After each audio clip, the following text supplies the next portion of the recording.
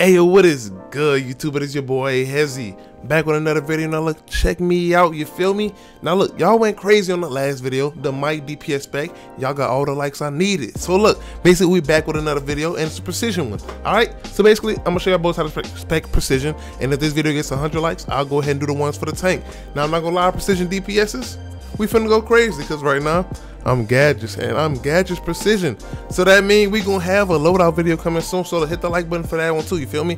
It's in the works. All right, so let's get into this. You know, we're gonna go over the artifacts, we're gonna go over the white sockets, and at the very end of the video I'm gonna show you how to basically forward tick with precision. Just a little second. All right, I'm gonna just show you like the rotation of how I do it, but I'm gonna try to explain it my best way. So let's get into this video, and I hope y'all boys enjoy. Let's get right. All right, so look, now in this clip right here, I got one buff troll in my group, and basically I was able to achieve 93k mic. Now I ain't gonna lie, if I had 2 buff trolls, maybe even 3, if this was a DPS comp, I'll probably have 2 to 3 buff trolls, you know what I'm saying? If I could find them, and I could probably have 100k mic at one point, and that would be insane, you feel me? Because at 93, I'm pretty sure you can get a 100k tick as a flurry tick. Now, I'm not gonna lie, I want to see that happen. So basically, I'm gonna see if I can get some trolls, and I'm gonna see if I can get that to actually happen. Because right now I'm gadgets. All right. So basically, what I want y'all boys to do, we're gonna help y'all get these white sockets out the way.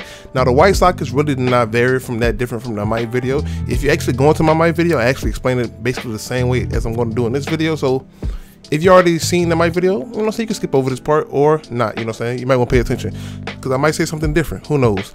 All right. So for precision DPS, for your weapon mod, you know, you always gonna be running. Well, actually, for any DPS, you know what I'm saying? If you precision, might, hybrid, you always gonna be running that blast adapter because weapon attacks blast your target and 5 other enemies nearby for additional damage every 20 seconds. Now, I ain't gonna lie, this is the W, you know what I'm saying? As a precision DPS, you get to see even more white numbers, all right? It's like a little burst. It's beautiful. So just like in my mic video, we on to the next head mod. So the head mod varies to what power you are. Now, the power I am is gadgets right now, and in the description in my last video with the mic, I will be putting in the link in the description, first link at the top. It shows you what mod you should use for your head mod with each power. Now, it may vary what you want to use, but since I'm gadgets right now, I use critical battle display. It guarantees me 2% critical strike chance when I use gadgets battle display, and I always have battle display in my main loadout where I can pop it multiple times. So, you know what I'm saying? This is a huge W, you know what I'm saying? So you can hit harder with gadgets. Now, on to the next. All right, so on to the neck mod. So the neck mod, I use relentless precision. Now in my video, I use relentless might, but this will make sense. You know what I'm saying? Increases your precision by 4% while you maintain a hit counter above 9.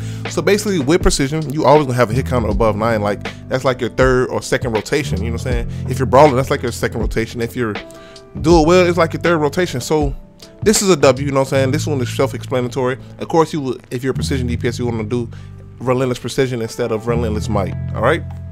All right, so now we're on to the back mod. Now the back mod is really kind of hard. It's almost like the headpiece because it varies what power you are and what is your play style. So basically, with gadgets, I use accelerated suppressor turret. Now I use suppressor turret because you can basically clip anything into suppressor turret. Basically, you can clip anything into suppressor turret. So that means I can get my clips easier and it can be fine. I can get my vortex easy. I can come out of my brawling into the shuriken mastery. I can come out of it instantly just with the suppressor turret. So of course I'm gonna use accelerated battle display. I mean accelerated suppressor turret. Now it may change if I am rage. Now if I'm rage, of course I'm gonna go accelerated berserk. So that means I can get more supercharges because berserk gets carried by the supercharge. So it varies what power you are and it really what you want to do. So with rage you could get accelerated precision, the precision buff. So you could hurry up and get your precision buff off a cooldown faster, but it's not going to reset the official cooldown because the cooldown could overlap itself and it could just be unlimited. Now on to your chest mod. You already know you need that penetrating strikes. It don't matter if you might or precision. That ignoring 2% defense and toughness, you need it because I don't really know why the hell you need it. It was just tested, and I just know this one is better than using core strength when you get that extra 2% damage. This one is actually better if you ignore that defense and toughness because I'm pretty sure because of the higher tiers, that's why we use it now. Because back then we used to use core strength. Now we use penetrating strikes. So I don't know. Maybe they just gave these bosses a lot of fucking defense and toughness. Who knows? On to the next one though. All right, now look, let me get into this. You're probably gonna be surprised, but them leg mods, they don't matter. I think they're for support role if I'm being honest. Nah, we're gonna skip your leg mods, we're gonna go straight into your foot mod. Now your foot mod, we're gonna go ahead and stick with dashing combos. Now I use it because I'm a might DPS at heart. I like to use Whirling Dervish in my loadout because it does a lot of damage. Not gonna lie, with precision you do not need to use the dashing combos foot mod because you won't be using it correctly. So I just leave it in there because I'm a might DPS, and I just always like to use it. Your foot mod and your leg mod don't really matter. It's really your preference of what you want to use. But if you're a warrior might DPS, you'll be using dashing combos. Now your leg mod, like I said, go ahead and throw something else in there, whatever you might want. You know what I'm saying? Restorative taser pull is what I use for gadget because it just lines up with the DPS thing. But you rarely have a DPS leg mod that's gonna actually change your setup because it's really just healing. All right, now for the last but not least, you got your hand mods. Now for any power, you are always gonna be using max damage. But for gadgets and mental, you're gonna be using improved stealth just because in raids you have certain mechanics that give you damage over time or a damage field that you might be standing in, and you cannot actually go in stealth and stay in there. With improved stealth, it lets you take a certain amount of damage while you're going in. I think it makes you damage immune, more should I say. While you're going there, you pop everything in there so you can get more damage. I mean, of course, if you're on the sparring targets, go ahead and use max damage with, I mean, if your gadgets are mental, because nothing's really going to be hitting you. But if you're in a raid that something's going to hit you, or you think something's going to hit you, use improved stealth so you don't get taken out, because improved stealth is a big damage increase on these two powers. Let's get into these artifacts. All right, so I'm not gonna lie, with precision, you don't really need any artifacts. All right, now other than like the might DPS, you had like 5 to 6 artifacts you would use. With precision, I'm going here to let you know you barely need any.